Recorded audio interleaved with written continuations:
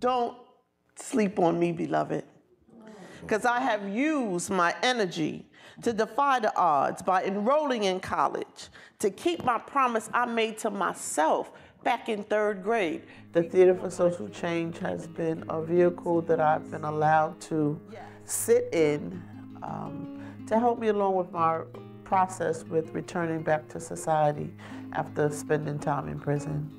Welcome to the Theater for Social Change, a performance ensemble made up entirely of formerly incarcerated women, sharing their experiences with the criminal justice system and as returning citizens.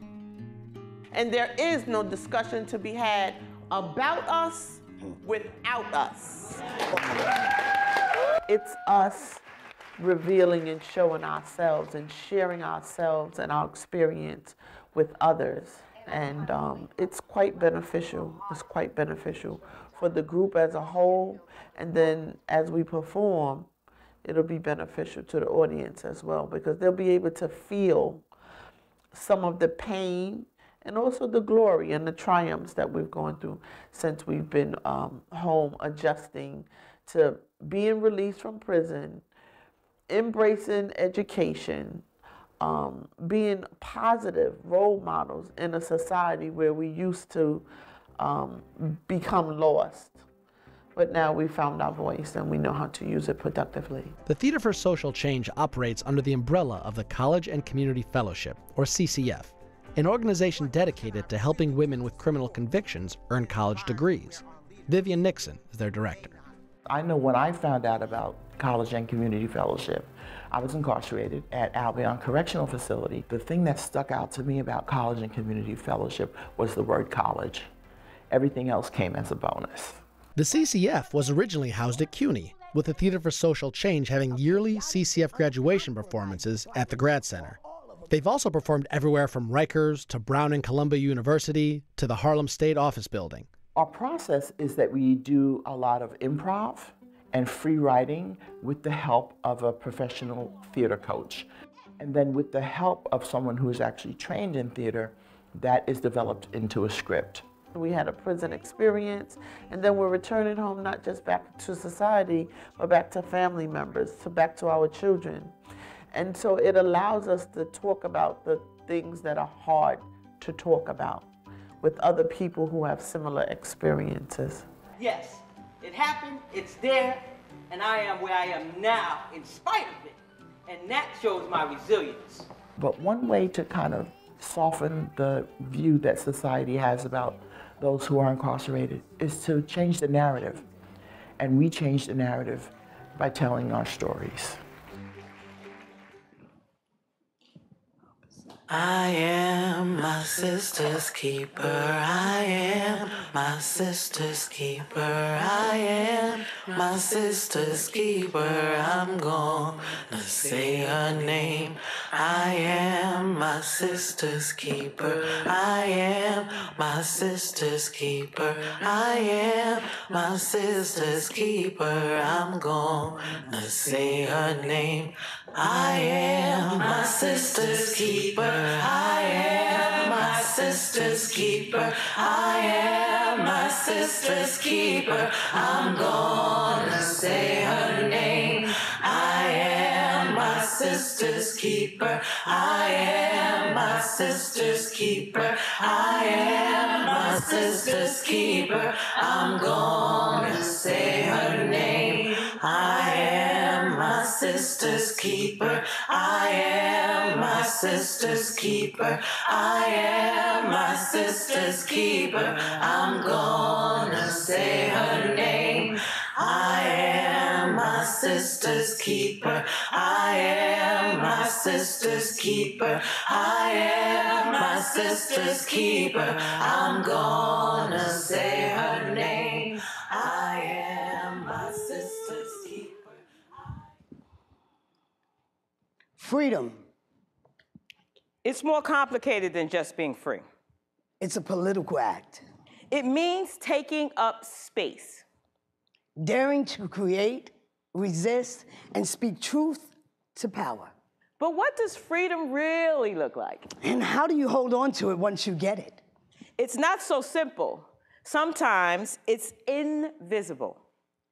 like a figment of your imagination just slipping through your fingers. But I know it's mine. A state of mind, just like bars can be sometimes. I guess what I remember most about this particular day is that he was leaving. His belongings were packed, and he was all ready to go. I was pushing him down the hall. The women were saying, "Bye, Demetrius." Another rule was you couldn't touch the babies. Babies were always separate. "Bye, Demetrius." I couldn't show emotion because they said that he would know. As I pushed him down the hall, we got to our destination. I remember giving up my motherhood, relinquishing it to my mother, but I couldn't see her on the other side. When I handed my son to a New York City correctional officer, he cried and he wailed, a cry that I will never forget. Don't show emotion. He'll know. So this is it. I'm going to die now. You know, it's true what they say. Your life really does flash by. Seconds. I've had 3 names. Yo, S! S was my street name. My mean streets of Harlem name. They called me S because we were in fast mode. The whole hustle and bustle of using and selling and ducking from the police mode. There wasn't time to say, Selena. No way, there wasn't time for a whole name. It was S. Yo, S! On the count! Now, my second name was a little longer, but you still had to say it kind of fast. Male fit officer on the unit. 98G, 32. I'll never forget that number. In 1998, I was the 32nd woman to hit state grounds. Excuse me, I'm looking for Professor Fulford.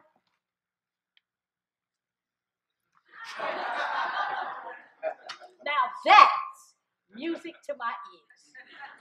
Working all day, going to school at night, it landed me an adjunct professor position.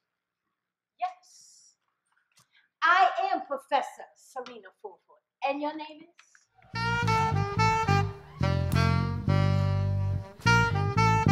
I worked so hard to get to the top. I don't think it's fair that I have to check that box. Now you tell me, am I in a transitional state of mind?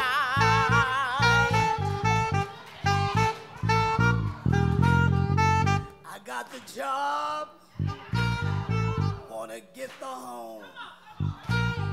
So I asked Barbara, which direction should I go? Now you tell me, am I in a transitional state of mind?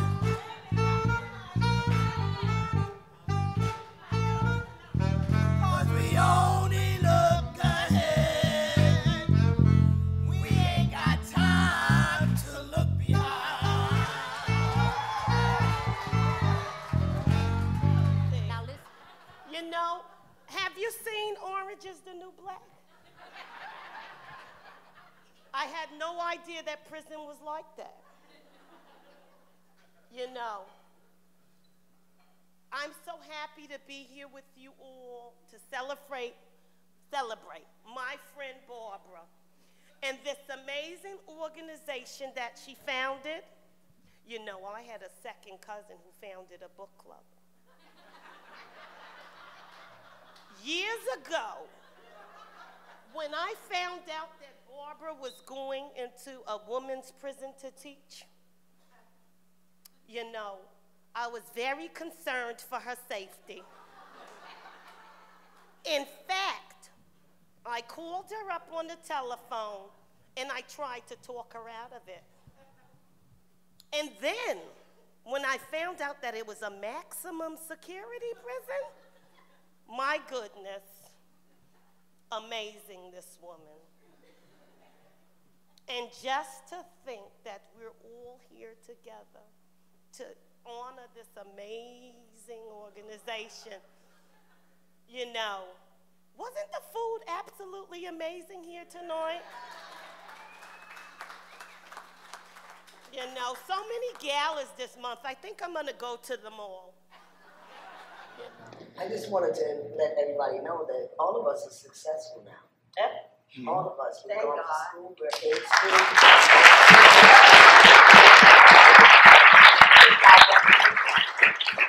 We run buildings. We're going for our We're going for PhDs. So it was a process. So was it painful? Is it still painful?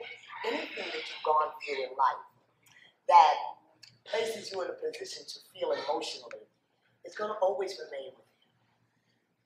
Do you relive it differently each time? Absolutely. You get stronger each time we present it. I am my sister's keeper. I am my sister's keeper. I am my sister's keeper. I'm gonna say her name.